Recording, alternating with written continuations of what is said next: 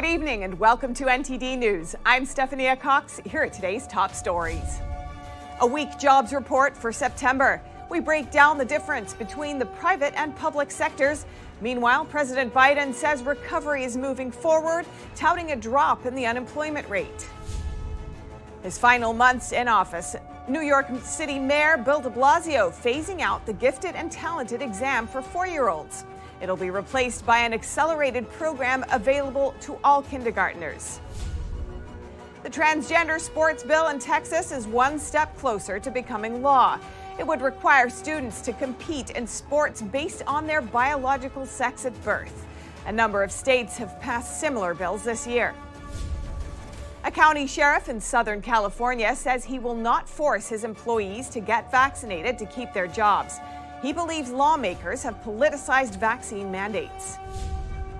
And Tesla is moving its headquarters out of California, partly due to high property costs and long commutes, not to mention Texas's low tax rate.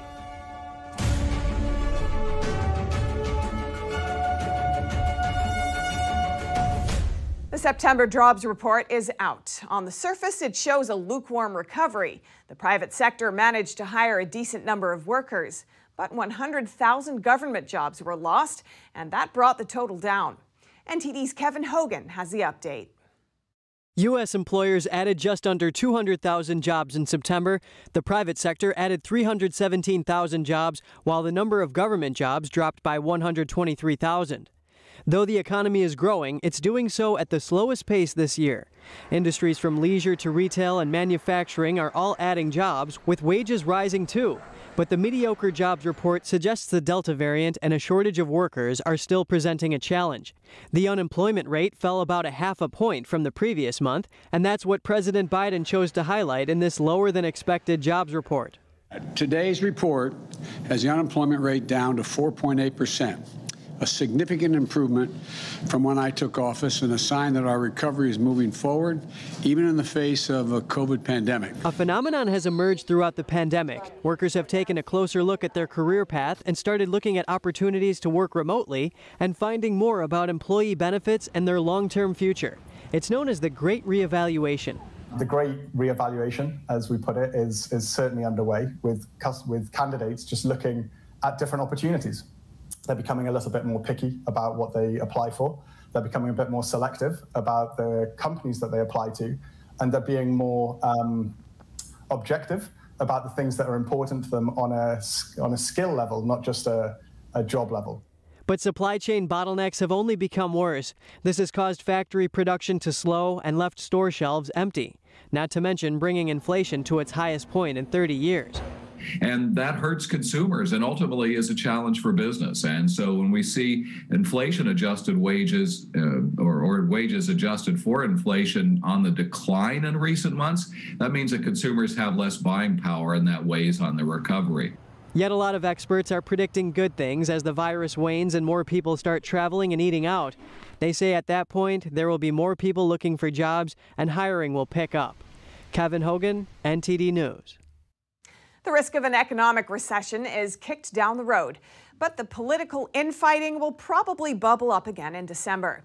Senate Majority Leader Chuck Schumer gave a fiery speech that frustrated a number of senators, some calling it unnecessary partisan talk about a serious issue that remains unresolved. NTD's Melina Weiskup reports. Now, after the Senate last night passed this deal to temporarily raise the debt ceiling until December, Senate Democrat leader Chuck Schumer went on the floor and gave a victory speech in a sense. But what he said and the tone that he said it in seemed to have put off a couple of senators, both Republican and even Senator Manchin in the Democratic Party. They addressed him on the floor after his speech and just told him they don't feel like this is the time for such a message. Republicans played a dangerous and risky partisan game, but said Democrats must raise it alone by going through a drawn-out, convoluted, and risky reconciliation process. That was simply unacceptable to my caucus. And yesterday, Senate Republicans finally realized that their obstruction was not going to work. Around 3 senators, including Senator Manchin, spoke to Schumer after the speech. Senator Thune called it an incredibly partisan speech that was totally out of line. And he's one of the 11 Republicans who joined Democrats in overcoming the 60-vote threshold in order to pass the temporary solution. But the majority of Republicans were opposed to McConnell's deal with Schumer. Democratic Senator Joe Manchin told reporters his colleagues should, quote, de-weaponize. Understand that it's best for both sides. You can fight about a lot of things, but you don't throw this out. This is the most serious thing we can do.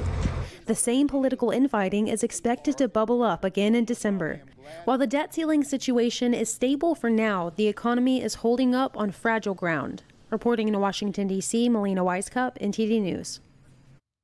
New York City is planning to end its Gifted and Talented program for students.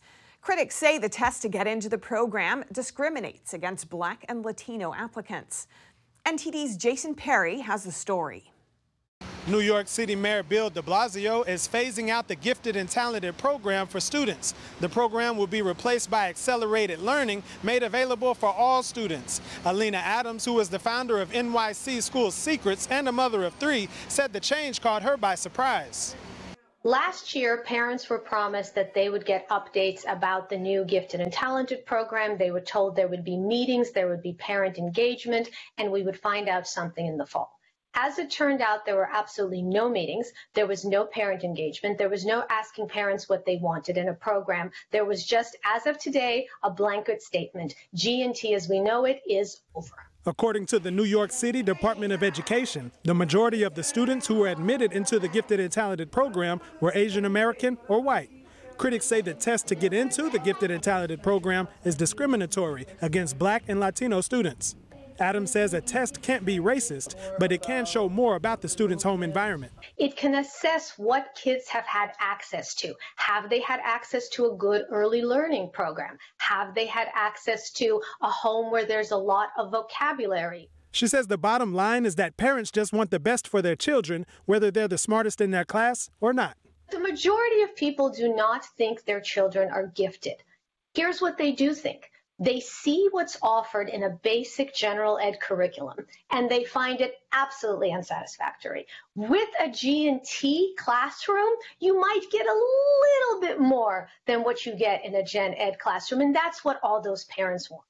Students who are currently in the Gifted and Talented program will be able to continue their elementary education in that program. Jason Perry, NTD News, New York.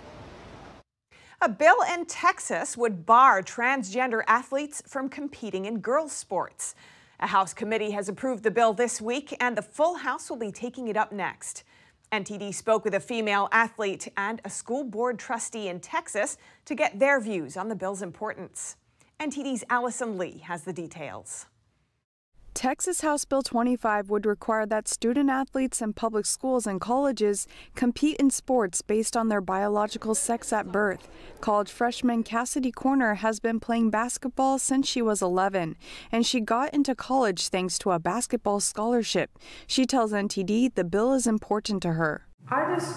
For all the women athletes that are out there, that are working as hard, that are putting in all the work, it's heartbreaking to think that they are at risk and their scholarships and their playing spots are at risk because a man could come in and say he identifies as a woman and just swoop in and take their spot. Corner's mother says their family didn't have enough funds to send Corner to college. Had it not been for the basketball scholarship, Corner would not have gotten into her current school. So she doesn't want women to have to compete with biological men for sports scholarships. She's concerned that more transgender athletes will compete in the future. And once one school starts recruiting biological men to play on their team, the other teams are going to have to, because it's about winning. You know, you need to win, or you want to win. And so if one team has the advantage, you're trying to get that edge too. And it just turns into a domino effect. Track athlete Selena Soul from Connecticut has filed a lawsuit against the Connecticut Interscholastic Athletic Conference for allowing biological men to compete in girls' sports. She describes what it was like when she had to compete with transgender athletes in high school track. The first race that I competed against a transgender athlete was during my freshman year. And once the gun went off, the two transgender athletes took off flying and left all of us girls in the dust. I knew right then and there that some girls would be missing out on great opportunities to succeed. And a trustee from the Alvin Independent School District Board in Texas tells NTD what the parents in her district are most concerned about. It was always a concern of a boy participating against a girl, competing against a girl, for the girl's safety. Because boys are stronger, faster, you know, there is so much more a risk for injury for the female athlete if she is having to compete against a boy in the same sport. She says several parents of female athletes have talked with her about the issue. They are very concerned about their daughter's mental health. So they already see the mental health stress and the physical stress on their daughters just having to compete against other girls. They are greatly concerned if their daughters have to start competing against guys.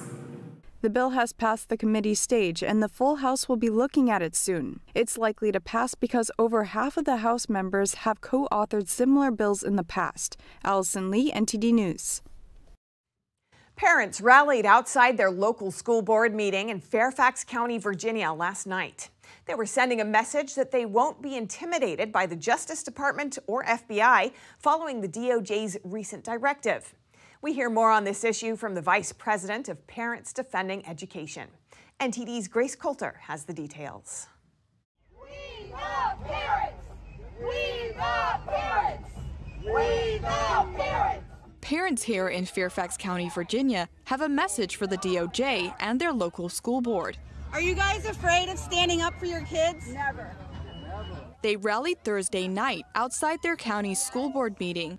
The rally's in response to Attorney General Merrick Garland's directive to the FBI and other law enforcement to investigate an alleged spike in threats of violence towards school board members. Garland's directive came after the National School Boards Association asked the Biden administration for help against threats. But numerous parents view the move by the association and the DOJ as a scare tactic to stop parents from pushing back against certain policies and curricula. Nationwide, parents are paying attention. They're asking the school board serious questions about how money is spent, the ideology that's being promoted in the classroom, and these school board members don't like getting these hard questions.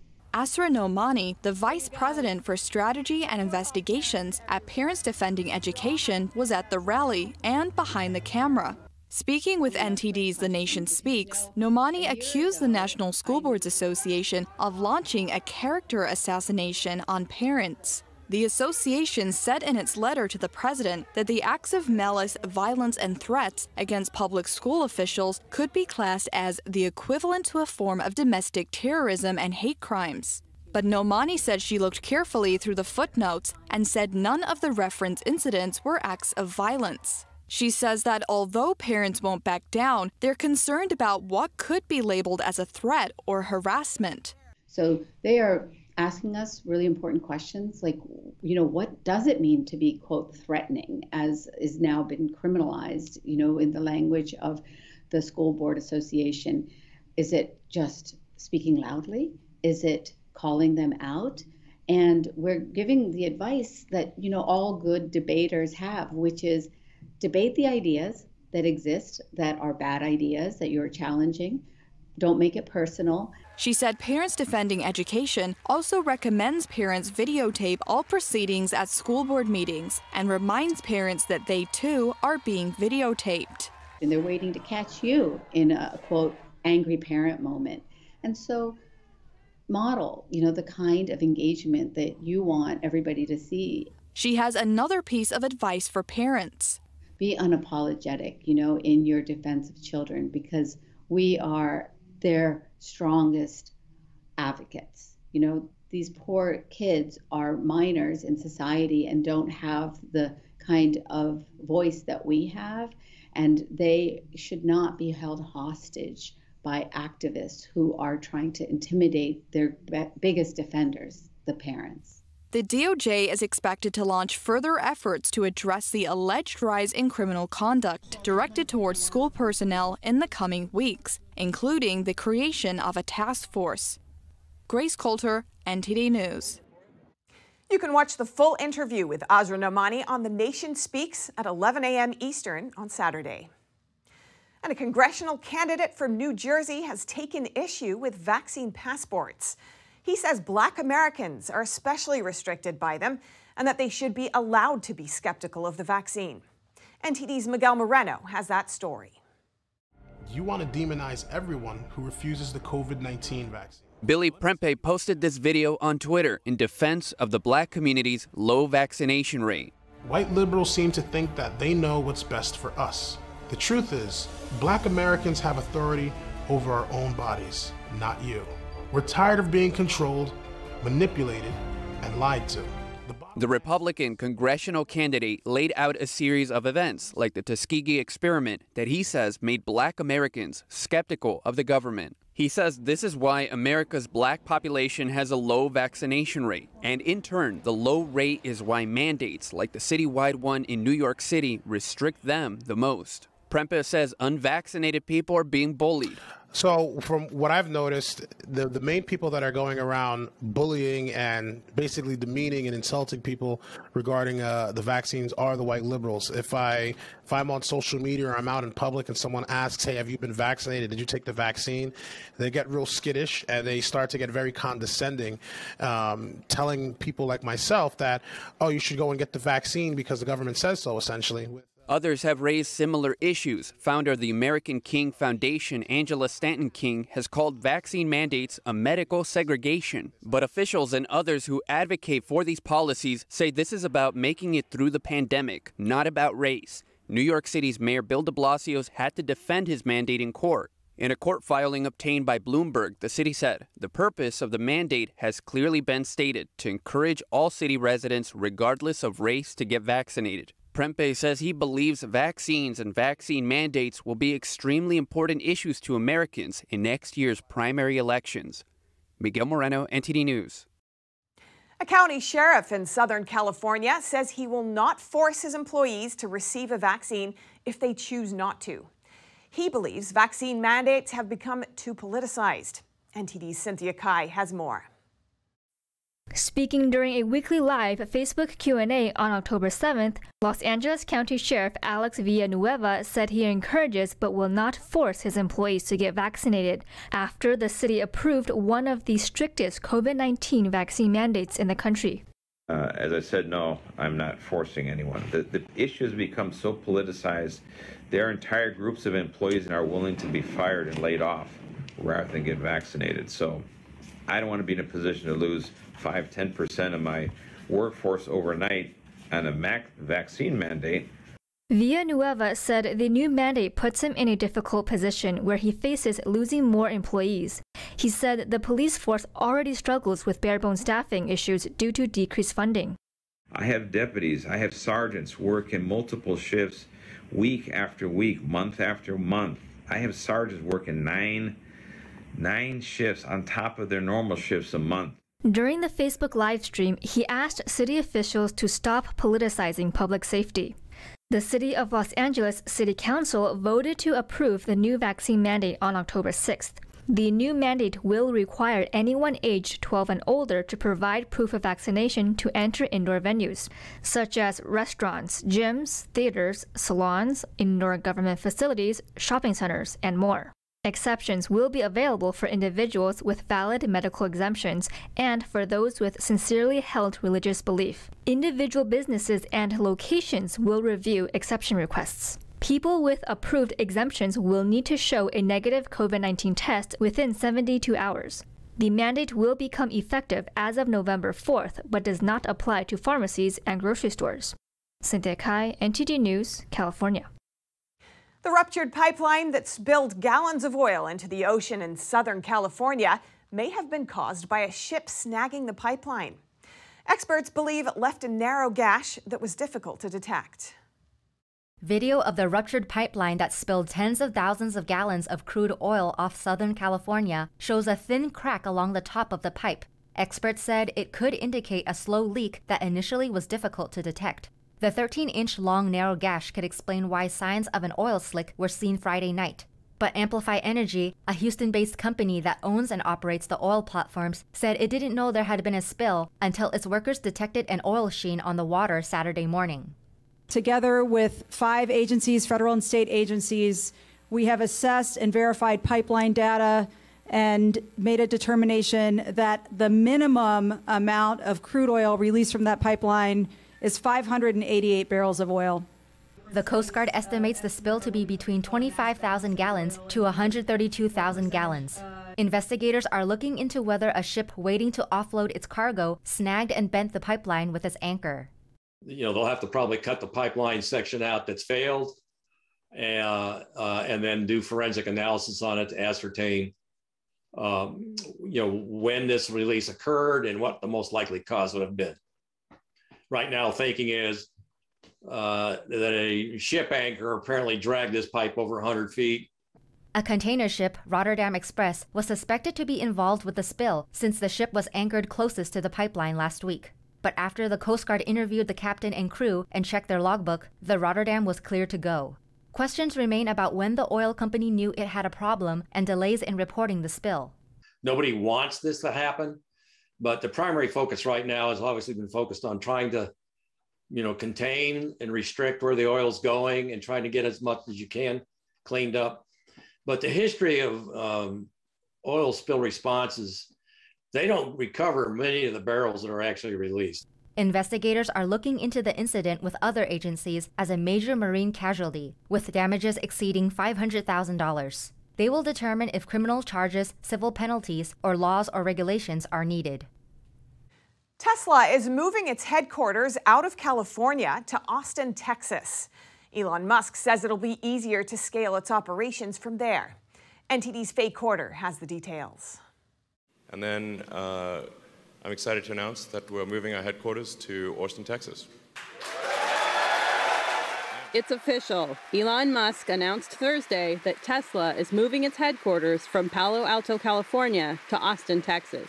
It's tough for people to afford houses, and a lot of people have to come in from far away, and so it's we'll take taking it as far as possible, but it's there's a limit to how big you can scale in the Bay Area. So Realtor.com says the median home price in Palo Alto is $3.3 million, while the median home price in Austin is $588,000.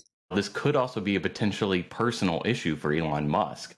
He stands to save approximately $2.5 billion by moving from California to Texas. Nicholas Creel is an assistant professor of business law at Georgia College. He says California has a capital gains tax that treats income from stock options as any other income. Creel says another consideration is SpaceX. SpaceX. He is already located in Boca Chica, Texas, trying to get that off the ground, literally and figuratively. And so being a little bit closer and more accessible to that new company is definitely something that's going to drive this. Meanwhile, California's income tax rate can be as high as 12.3% for those in the top bracket, and the corporate income tax rate is a flat 8.84%. Meanwhile, Texas has no income taxes. In CNBC's list of America's top states for business 2021, Texas is ranked as the 4th best state, while California is ranked 33rd. Just to be clear, though, we will be continuing to expand our activities in California. So this is not a matter of sort of Tesla leaving California. As I said, our intention is to actually increase output from Fremont and from Giga Nevada by 50%. Musk says their Texas factory is 5 minutes from the airport and 15 minutes from downtown. He also cited commute times as a reason for the shift. Faye Quarter, NTD News. All right. Thanks, everyone, for tuning in. Thanks for being here.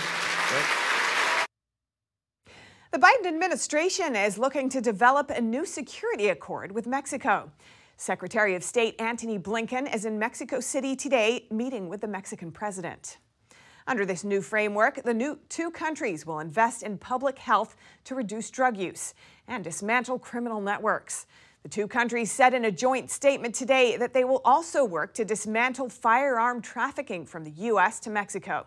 They say this new framework will be more holistic than the one before. They're calling it the U.S.-Mexico Bicentennial Framework for Security, Public Health, and Safe Communities. The current framework, called the Merida Initiative, has been in place for 13 years. And last month, New York Governor Kathy Hochul extended the state's eviction moratorium, preventing landlords from removing tenants who don't pay rent. To help compensate the landlords for their financial losses, Hochul on Thursday announced an additional $125 million in rent relief for landlords who couldn't qualify for the state's emergency rental assistance program. Here's NTD's Shen Yun with more.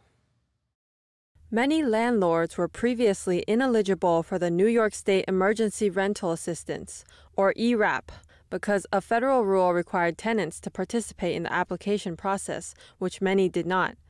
The new program, called the Landlord Rental Assistance Program, provides those landlords with up to 12 months of past due rent. Governor Hochul said in a statement, "I am proud that our state's rental assistance program has already provided much-needed relief to tens of thousands of New Yorkers. But there are still many small landlords ineligible for that relief because of federal rules who also need our help." Hochul says she's optimistic that this additional funding will help New Yorkers recover financially from the pandemic. It's really important to understand that just because you're a landlord doesn't mean, you're necessarily a multi-millionaire. There are landlords that are maybe renting out, a few units, or they even live in the building where they're renting out, and that is their income. Lauren Hurwitz is a licensed real estate agent based in upstate New York. She says although the program may not be able to recover all losses, it will provide landlords with some much-needed support. Landlords that I've spoken to are very grateful to be getting something because, again, something is really better than nothing at all. But, of course, they wish there was room for more funds to be coming into them.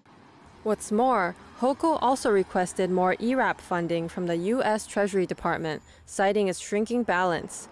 So far, the program has approved more than 63,000 direct payments to landlords, adding up to $804 million in assistance.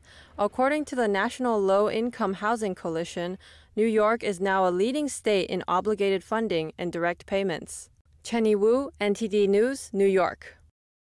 Coming up, New York City is back with its biggest parade since the start of the pandemic, the Columbus Day Parade. Even the mayor will attend, even though he removed the name from school calendars. And a major holiday item may be in short supply this year. You might want to get yours early. Find out more here on NTD News.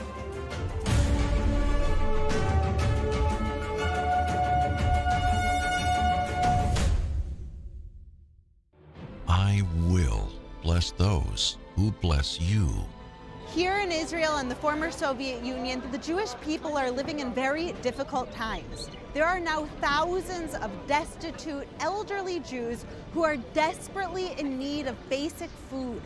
The International Fellowship of Christians and Jews is on the ground with survival food boxes, but the need for food is growing. Call or go online now and say, "I will bless these children of Abraham."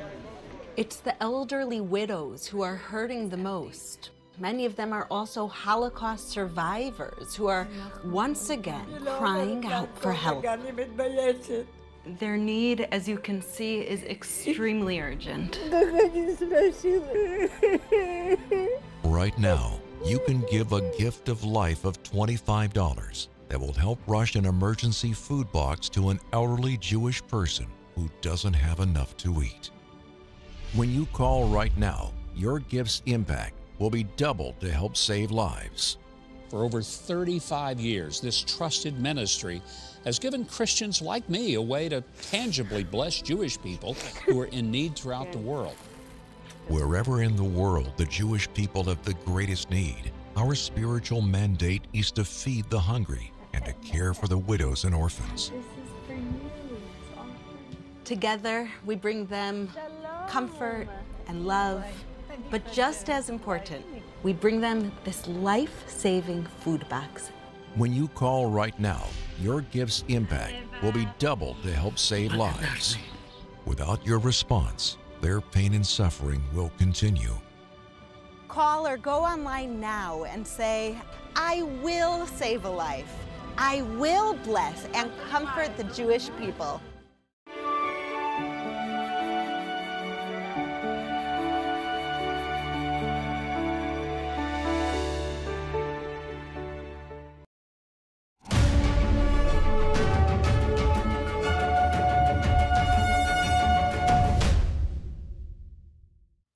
Columbus Day is coming up and New York City is ready. The parade is going to be the biggest one since the start of the pandemic. NTD's Arian Pazdar was at the organizers' grand announcement. If you're off work next Monday, you might want to go see a Columbus Day parade. They're usually fun, they're exciting, and they have great food. Now, the organizers of New York City's parade came to this Italian restaurant here to tell us what their parade is going to look like. Italian Americans are going to be out there on Monday. We're going to celebrate our heritage and culture, but we're going to celebrate, more importantly, New York City coming back and being alive and well again. The parade will start at 11:30 on Monday. It's going to be held in Uptown Manhattan on 5th Avenue, and there will be no COVID restrictions for visitors. Joe Piscopo, who used to host Saturday Night Live, is advocating for the event and will be there as well. We're so proud of our Italian-American heritage. You always think of my grandparents coming over, coming to America, learning the language, learning the laws of the greatest country. Not only the organizers, but also New Yorkers seem to be excited about the event and about the city coming back to life. Oh, I'm always excited for it. Every single Columbus Day when it comes through, especially in New York City. One of the best times you could have here in New York City on Columbus Day. New York City's mayor, who is of Italian descent himself, renamed Columbus Day to Indigenous Peoples Day in school calendars earlier this year. But nonetheless, the mayor will still participate in Monday's parade. 3 months before I got there. President Biden issued the first ever presidential proclamation of Indigenous Peoples Day on Friday. The day will be observed on October 11th, along with Columbus Day. Arian Pazdar, NTD News, New York. And also on Columbus Day, Boston will finally hold its marathon after a 6-month delay. But it's going to be a lot smaller than usual due to pandemic restrictions. About the only thing this year that's the same as every other year is the course. The road the runners will come down. Everything else is different. Thousands of masked runners gathered on Friday to pick up their race bib numbers. This as a construction crew continued last minute with preparations for the world's longest continually running marathon. The number of participants was reduced from over 30,000 to 20,000, and runners won't be able to gather in large groups. The start process will also be different. Instead of gathering at the starting line, runners will get off a bus and immediately take off. And if you're thinking about buying a Christmas tree this year, you might want to start looking for it right now. It looks like there will be a shortage of trees this holiday season. NTD's Phil Zoe has more. Fake trees or real trees, it doesn't matter. We're running low on tree supply. Better get your Christmas trees early this year, and we're only in October. When you see what you want, please buy it early, so that way you don't have to worry about the headaches as you get closer to the holidays, where you might go out to your stores or shop online and find that stock is not available.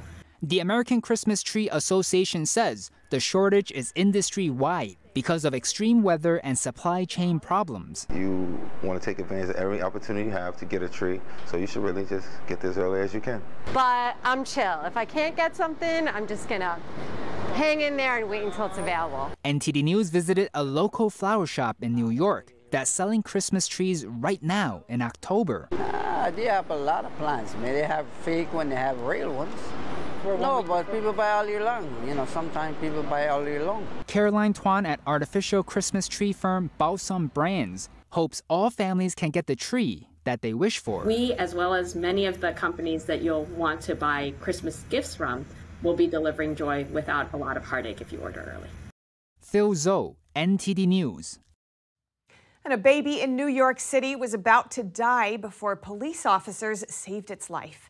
The NYPD published footage of the incident.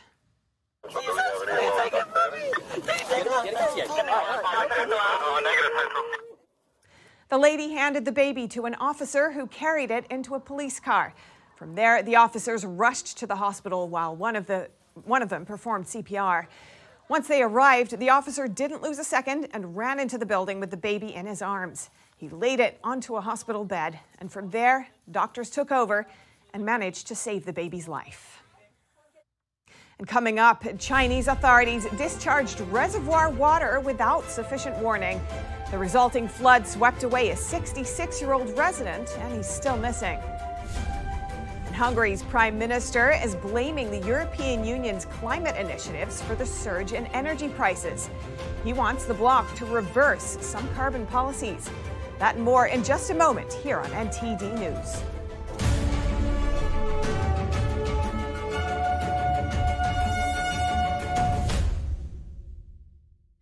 The continued downpour in China's Shaanxi province is forcing authorities to release water from reservoirs. But they're doing it without sufficient warning.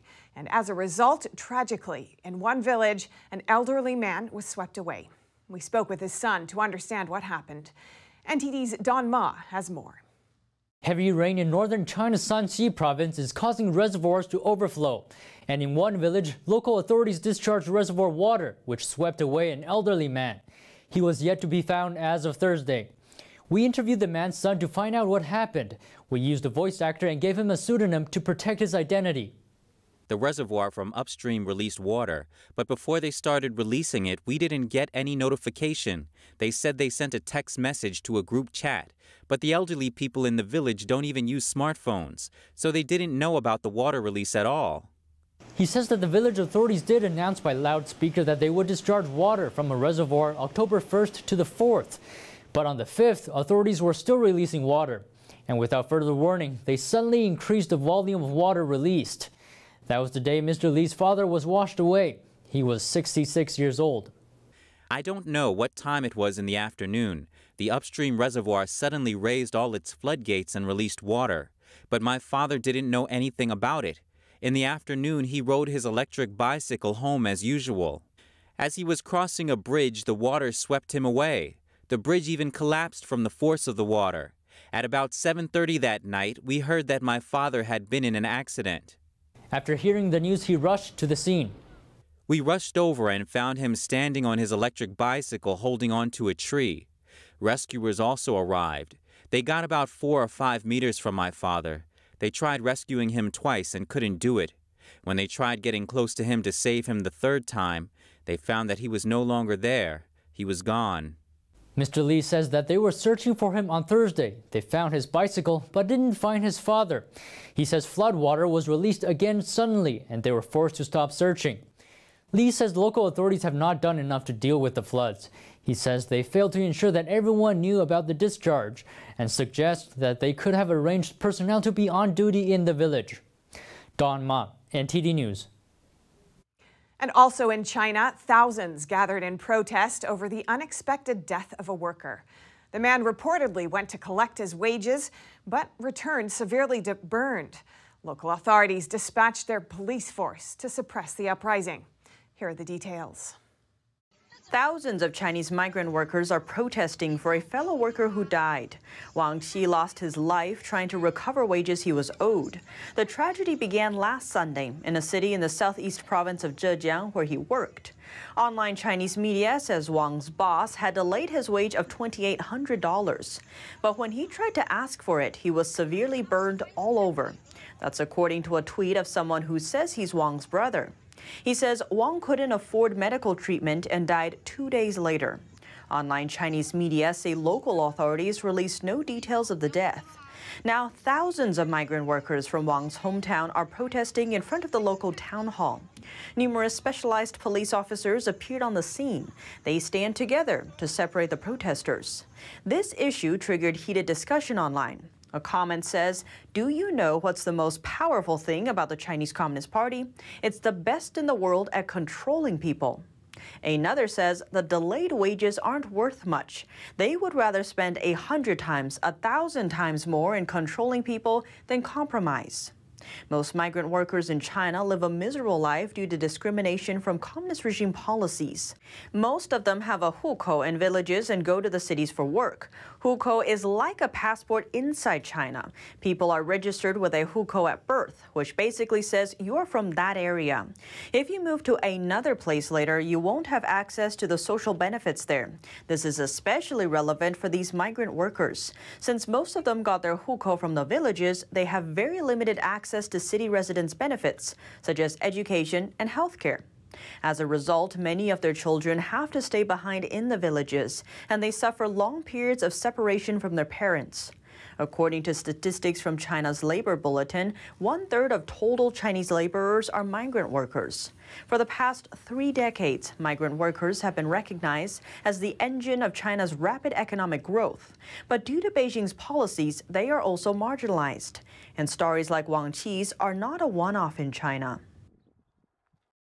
The Prime Minister of Hungary in Eastern Europe is blaming the EU's climate initiatives for the surge in prices.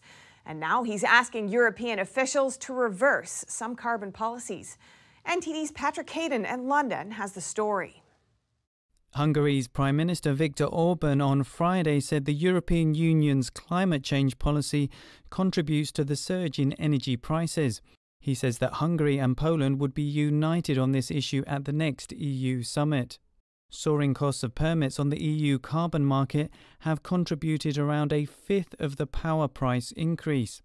Orban spoke on state radio Friday saying bureaucrats in Brussels are fighting climate change by continuously raising the price of coal and gas.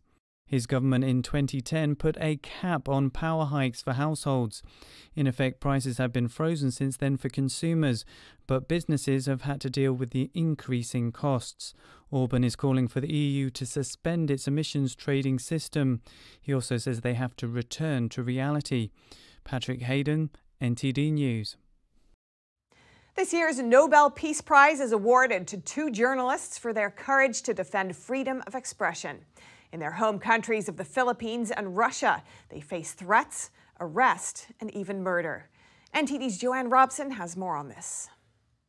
The Norwegian Nobel Committee awards this year's Nobel Peace Prize to 2 journalists, Maria Ressa from the Philippines and Dmitry Muratov from Russia. Ms. Ressa and Mr. Muratov are receiving the Peace Prize for their courageous fight for freedom of expression in the Philippines and in Russia. At the same time, they are representatives of all journalists who stand up for this ideal in a world in which democracy and freedom of the press face increasingly adverse conditions. Maria Ressa co-founded Rappler, a news website criticizing President Duterte's controversial anti-drug campaign. The committee says she documents how social media is being used to spread fake news, harass opponents and manipulate public discourse. Ressa says journalism has never been as important as it is today. Rappler lives with the possibility of a shutdown on a daily basis. We're on quicksand. And yet at the same time, if you keep the North Star ahead of you, you protect the facts. You hold power to account. Dmitry Muratov co-founded newspaper Novaya Gazeta and has been editor-in-chief for 24 years. The committee says he defended freedom of speech in Russia for decades, under increasingly challenging conditions. Muratov talks of colleague Anna Politkovskaya, one of 6 Novaya Gazeta journalists who have been killed. For 15 years they could not solve the murder. It probably means that they know but don't want to tell. This is how the impunity has affected our guild. Reza and Muratov were chosen out of over 300 candidates. The 2 winners will share £840,000. Joanne Robson, NTD News. A Saudi wealth fund now owns the soccer club Newcastle United. Newcastle is the latest sports asset to be acquired by wealthy Saudis, while human rights groups question the motive behind the purchases. The English Premier League's Newcastle United has been acquired by Saudi Arabia's multi-billion-dollar sovereign wealth fund. Fans welcomed the announcement on Thursday outside the club's home stadium, St. James Park. The long-running takeover saga brought an end to owner Mike Ashley's deeply unpopular reign over what most saw as a lack of investment in Newcastle. The deal was said to be worth £305 million, or about $415 million. Now owned by the Saudi-led consortium, Newcastle will become one of the world's richest clubs. Saudi Arabia has increasingly sought high-profile sports assets, venturing into Formula One racing and heavyweight boxing. Human rights groups, however, have remained wary, condemning what they call Riyadh's efforts to distract from its human rights record. Saudi Arabia's government has denied allegations of human rights abuses, saying it is protecting national security from extremists. Coming up, math and art intermix at a museum in Paris. The exhibition features pearls designed and positioned according to a mathematical theory to reflect light in a 3D space. That and more in just a moment here on NTD News.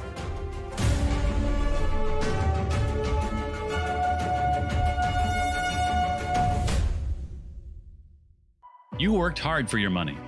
You invest in stability for your retirement and your family's future, to build and leave them with something greater. The next unprecedented financial crisis, political misstep, or unstable government can depreciate it all away. It was called the gold standard for a reason, the financial preservation of tomorrow. Diversify your assets against inflation, market volatility, and the unknown with real money. Hedge your wealth with the purest form of money, physical gold and silver. Because any currency printed on paper can be manipulated. What's backing up your IRA? Do what you need to do right now to be prepared with the Reagan Gold Group. Visit now, rggusakit.com, or call us at 866-912-1384. Receive up to $2,500 in free silver coins and a free safe with your new precious metals IRA. Call now.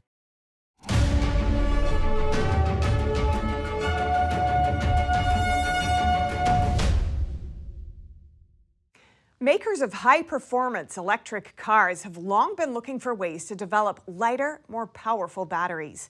This prompted an Oxford-based company to work on motors that are lightweight and more efficient. Here's NTD's Eddie Aitken with more. Speed has always been paramount for supercar makers, and now they're in the race of their lives to electrify the highest performance vehicles before climate policy cuts their combustion engines. That's why Ferrari and Mercedes-Benz are turning to startups such as Oxford-based electric motor company YASA for expertise in technology.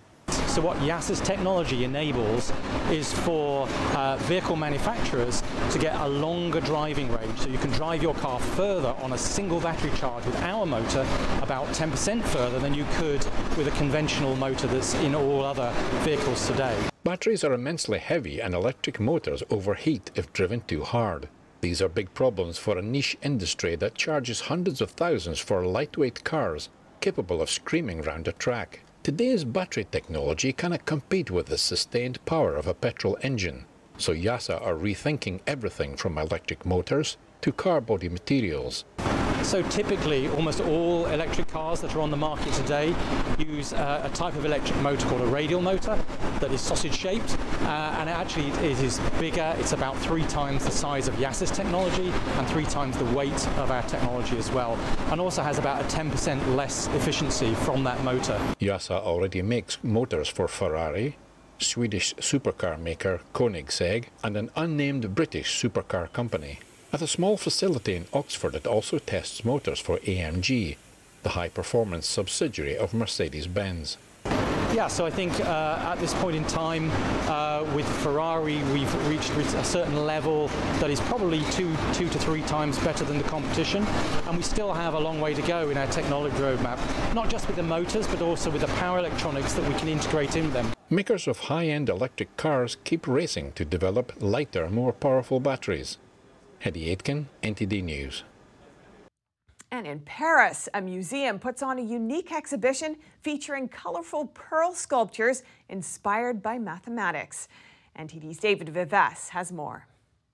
Metal and glass pearls in the form of lotuses and necklaces, as well as colorful bricks. These are the creation of the French artist Jean-Michel Otoniel. Petit Palais in Paris hosted the artist's new exhibition, a radiant and shiny world of wonder. Otoniel takes us all through the rooms in Petit Palais, as if we're walking in a wonderland.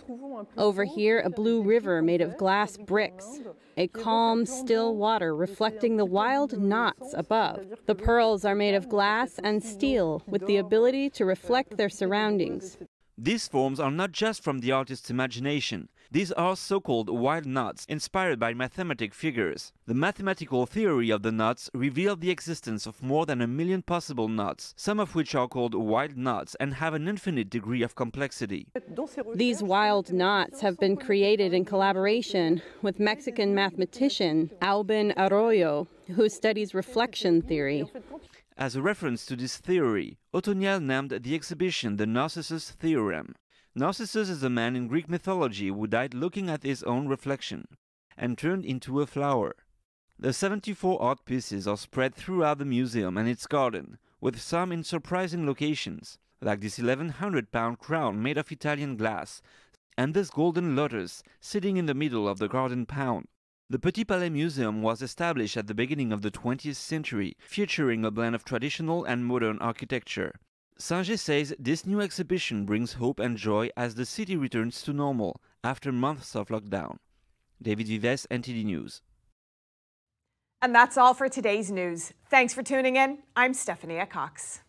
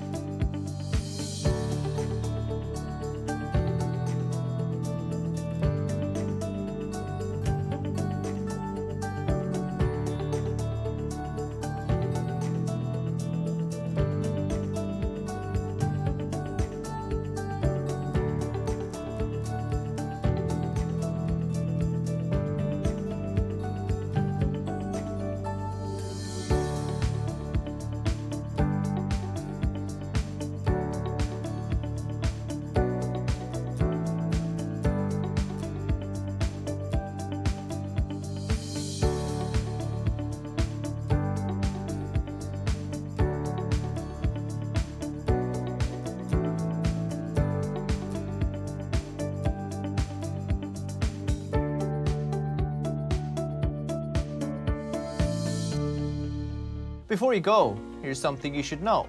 Don't forget you can catch all of NTD's programs on television. NTD Business premieres live Mondays through Fridays at 5 p.m. We broadcast to many of your favorite platforms, Apple TV and Roku, for example.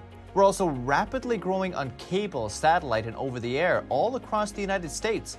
Just go to ntd.com/TV, type in your zip code, and find all the ways you can watch NTD.